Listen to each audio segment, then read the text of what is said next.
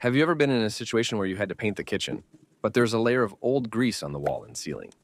First off, if you were to try to paint it with latex paint, it will surely fail.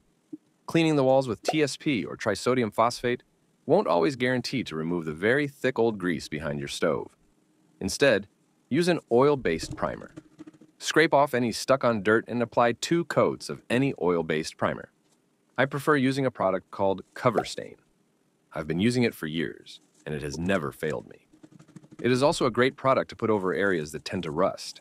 Like and subscribe to get more helpful tips.